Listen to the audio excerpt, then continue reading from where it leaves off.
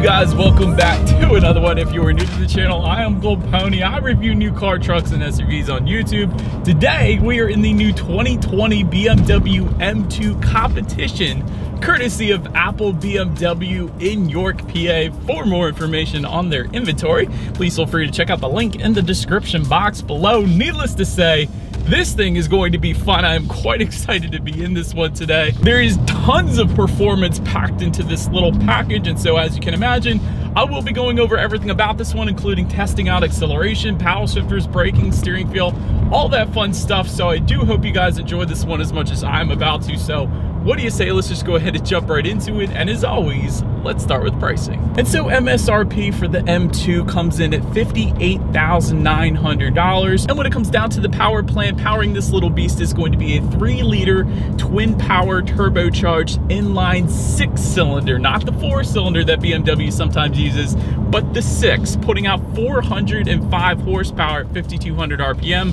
406 pound-feet of torque, approximately 2,300 RPM, sent to the rear wheels through a standard 6-speed manual. That's awesome. Or there is an optional transmission that we have today, being the M-tuned DCT, or dual clutch transmission. That is a $2,900 option if you wanted to go that route, but that does include paddle shifters, like I was saying. So if you're gonna have a non-manual transmission in a car like this, dual clutch is definitely the way to go, just based off my experience. And again, we'll test that all out in the second here. But in the end, 0 to 60 time, it is going to differ amongst the transmissions. The manual is going to push you at around 4.2 seconds according to BMW, 3.8 seconds for the dual clutch. That is quite a substantial difference, and that's typically how it works, actually. But anyways, MPG numbers come in at 17 in the city, 23 on the highway, of course, taking premium unleaded fuel. And so before we do any kind of acceleration test or anything like that, there is some drive mode buttons just to the left of the shifter. It's going to adjust things like the throttle response, the shift points, in the case of the dual clutch at least, not the manual obviously, steering sensitivity as well. I actually just put it in Sport Plus steering feel. Steering feel is insanely heavy, and in a car like this, it immediately points you in the direction that you want to go. Perhaps the first thing I noticed in the M2, I absolutely love that. But having said that, what do you say? Let's go ahead and let's put it in manual shift mode. I'm just going to slide the shifter all the way to the right. That's going to give me full control over the shifting. And let's go ahead and test out the paddle shifters here, and let's see how quickly they're going to react for us. All right, you guys, here it is. Whoa. Oh my gosh. Wow. Oh, that was crazy. Quite honestly, you guys, I was expecting a little bit of spinach because the power is all being sent to the rear wheels in a very small car, but dang, if that thing didn't connect to the road like no other, let me tell you, I need some new tires on my Mustang, because this acceleration was amazing. Instant acceleration, you can feel it in your stomach, and those paddle shifters, I'm sure you guys saw it, I'm sure you guys heard it, instantaneous, absolutely no delay whatsoever. This is a truly fun car to drive. That was quite amazing. I love that. What's a way to give control back to the M2? Simply just slide the shifter back to the right. That is going to give control back to the car here. And as always, to go along with that, braking is equally important, as we are pulling up to a red light right here. And so when it comes to the braking setup, M compound 4-wheel ventilated disc brakes will come standard, but check out the brake size on these things. 15.7-inch ventilated front discs, 15-inch ventilated rear discs. Those are some massive rotors for the size of this car, let me tell you. 6 piston front calipers, as expected, I guess, with that size of a rotor, but 60 to 0 stopping distance comes in at 108 feet, which is pretty much as expected there.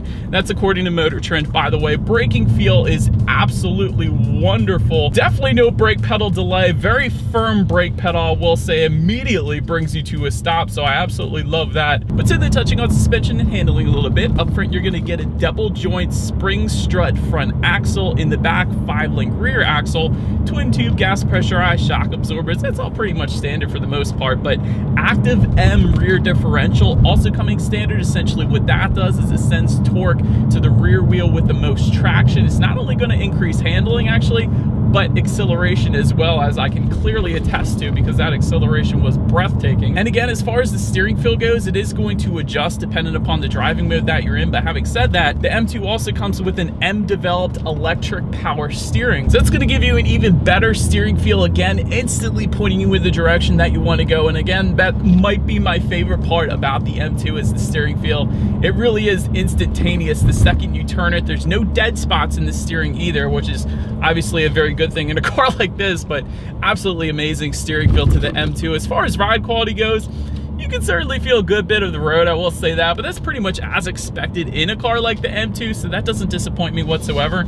Quite honestly, it's a lot smoother than my Mustang, having said that, but I've done quite a bit to that car. But nonetheless, ride quality is pretty much as expected. As far as cabin noise goes, it's quiet right now because I'm coming up to a red light here, but still really all I'm getting as far as cabin noise goes is that beautiful exhaust sound, the M-developed exhaust that we have here. We'll get to the exhaust clip later in the video, of course, but that's really all I'm getting as far as cabin noise goes. So that is actually a big plus for me, at least. So I definitely love that as well. As far as visibility goes, I can actually see perfectly fine out the back, so definitely no issues with visibility. And again, this is a smaller car, so really you shouldn't have any issues there. Another perk with visibility, there's rain sensing windshield wipers that come standard on the M2, meaning whenever the M2 detects any kind of mist or rainfall, it's going to automatically turn on those windshield wipers for you. One less thing you got to worry about, so you can better focus more of your attention on enjoying the drive, and this is 100% an enjoyable drive in this thing. But that about rounds out the performance segment of this review, you guys. Let's now go ahead and take a look at the exterior of this beautiful 2020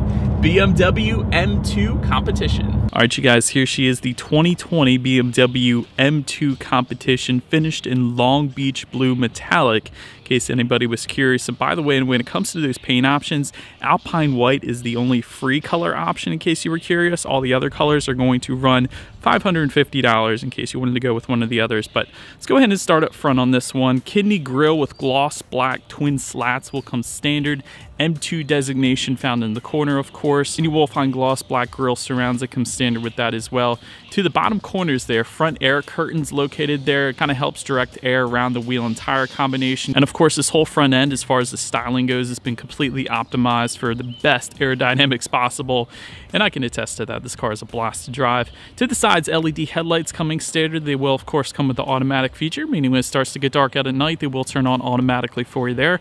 LED daytime running lights also coming with that. And I did want to mention there is an optional lighting system. There are adaptive full LED headlights available with the executive package that goes for $1,200. We actually do have that today. And adaptive meaning when you're going around a bend at night, perhaps on the back roads, those headlights will swivel based on your steering angle, better help illuminating what is around that bend, so you're less likely to hit any deer or any other rodents or even people for that matter. So they're definitely a plus as well. But now let's go ahead and make our way to the side of the M2 here. To start, gloss black window surrounds come standard. Of course, you have that M2 designation found in the front fender there.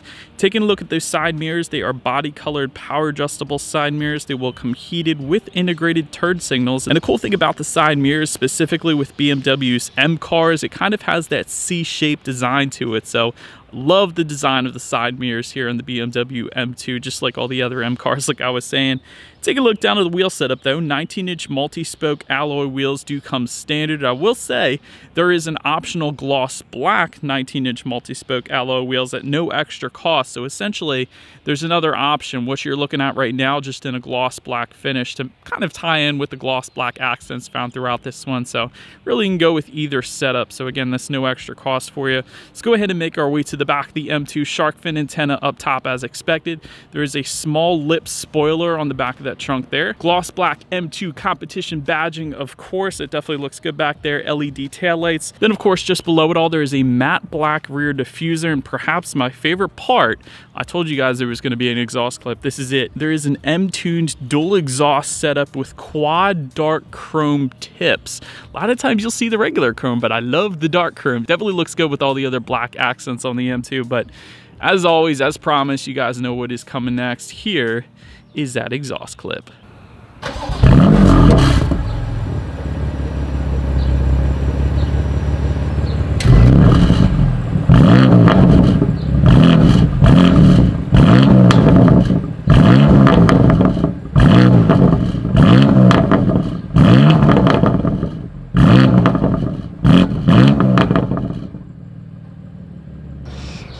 Alright, so now since we are around back, when it comes to opening that rear trunk, there is a button on the key fob. If you like, just simply press that.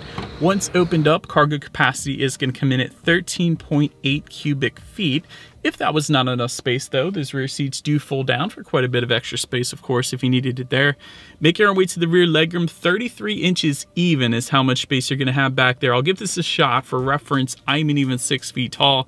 This is how much space I have back there. Definitely better left for small children. Of course, you probably could move up the passenger side front seat a little bit to accommodate an extra person in the back, maybe, if you wanted to do that, but definitely better left for small children back there. And for those rear seats, there's also M embossing found in the upper portion of the seating. I liked that. Of course, you have the M colors on the seat belt that's found in both the back and the front, of course, and there's a little bit of storage between the back two rear seats as well. But make our way to the front seats, 14-way power adjustable M Sport seats coming standard, and these seats do have a single piece back panel, so that's more of a sport oriented race car type seat. That's cool. Power side bolsters, one of those features that I love on BMW. It definitely hugs you in place better around the turns. That's something you're going to love, especially in a car like this. 4-way power lumbar comes standard, memory settings for up to 2 different drivers. Front seats are actually heated as well, so that is definitely a big plus there too. And again, you have the M2 designation found in the upper portion of the seat, and very, very comfortable seats. And again, because of the power side bolsters, definitely held me in place perfectly driving some back roads in this M2. So absolutely 100% on point with the seating. Taking a look at the steering wheel, it is tilt and telescoping. It is leather wrapped. It will come heated if you were to go with the executive package like we have today. That heated steering wheel button's located just to the left of the shifter there, so that's definitely a big plus there as well. And then make our way to the startup. Let me start by showing you guys the key here. You do have all of your buttons found on one side of the key, essentially. Lock, unlock the button to pop the rear hatch. And by the way, the lock button is the BMW logo in the middle there, but surprisingly, this doesn't have the M colors on the side of the key like a lot of the other M cars do with BMW, but still, it's a key, who really cares? But nonetheless, let's go ahead and start this one up. To do that, all I'm going to do in this case is simply put my foot on the brake. There is a bright red engine start button found just kind of to the right, down a little bit of the gauges there. But once started up, speedometer is all the way on your left, tachometer is on your right. There is the M2 designation within that tachometer. You will find a ton of other information as well, like how many miles you have left until you hit empty. There's what gear you're in if you're shifting through manually. There's also some navigation information found at the bottom portion there. There's your speed limit recognition technology, letting you know what the speed limit is of any given road. That's definitely nice. Overall, it's pretty much as expected. There's no digital gauge cluster on the M2, but still looks perfectly fine up there. But now making your way to overall interior quality, anthracite headliner comes standard. Power moonroof is optional. Doesn't come standard, but it's optional for $1,050, so it is there if you wanted it. Universal garage door opener for up to 3 different garage doors can be found just underneath of that rear view mirror. We do have that. Ambient lighting comes standard. Wireless phone charger is going to come with the executive package. And overall, M2 is finished just how I would want it to be finished. Some of the pluses of the M2, you do have suede or Alcantara. It's one or the other. A lot of suede and Alcantara accents found on the parking brake as well as on the doors. And they're accented actually with that blue contrast stitching as well. So I absolutely love that. But perhaps the first thing I noticed when I got in the M2 was the carbon fiber look weave accenting. So it's not carbon fiber, but it is a texturized weave accent. So it goes around the climate controls. It's also found on the doors and right around the circular dial and buttons for the infotainment. But this is cool because usually you find a very smooth accent, but I love that it's texturized. It's something different, something that you don't usually see really on any other cars out there, even other BMWs.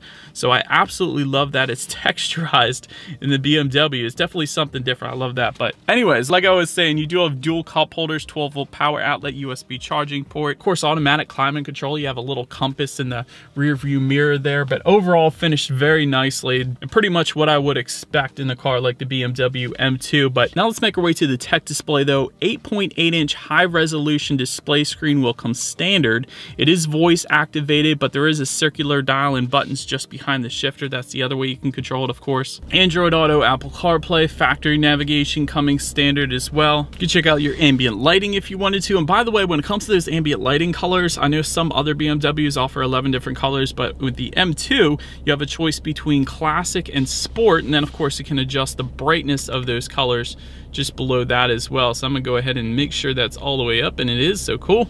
So that's how you're gonna be able to adjust the ambient lighting up on that tech display as well. And of course you can check out your radio settings. And by the way, when it comes to the sound system, there is one sound system for the M2. It is a 12 speaker Harman Kardon surround sound system with 360 watts. So I do believe you guys know what is coming next. Let's go ahead and turn on the radio. Let's see what we got playing today, and let's test out the clarity of this one.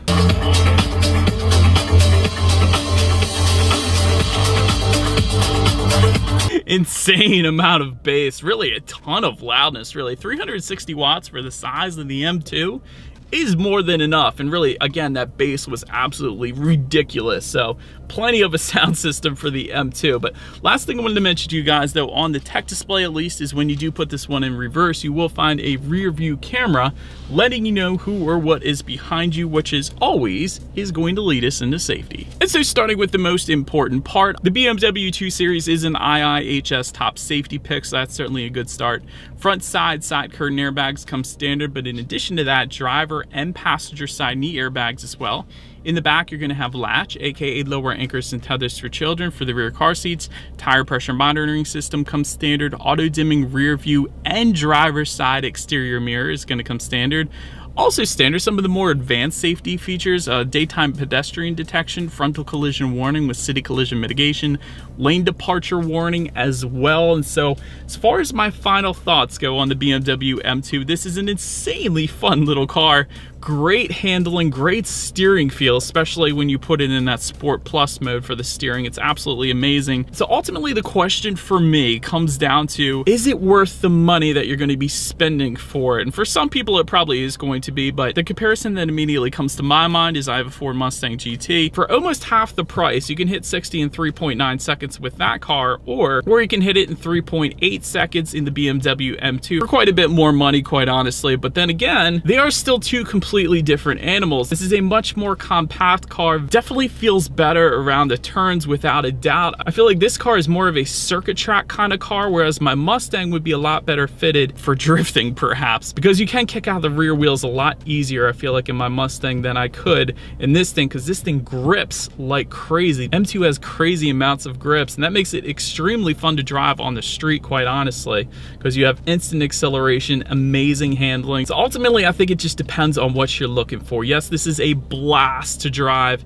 and if you're a BMW guy, this thing is definitely where it's at, because again, the grip is amazing, the steering feel is amazing. All in all, I guess I'm saying it's completely your choice, but this is an insanely fun car to drive, so I certainly had a ton of fun in it. So that is about it for this one, you guys, though. Thank you so much for watching. Feel free to follow me on social media at the bottom of the screen there if you like. Be sure to hit the subscribe and the bell notification button if you're in new car reviews. That is what we do here on this channel, after all. Do appreciate you guys watching more than you know, and I will see you guys all in the next video. Stay gold.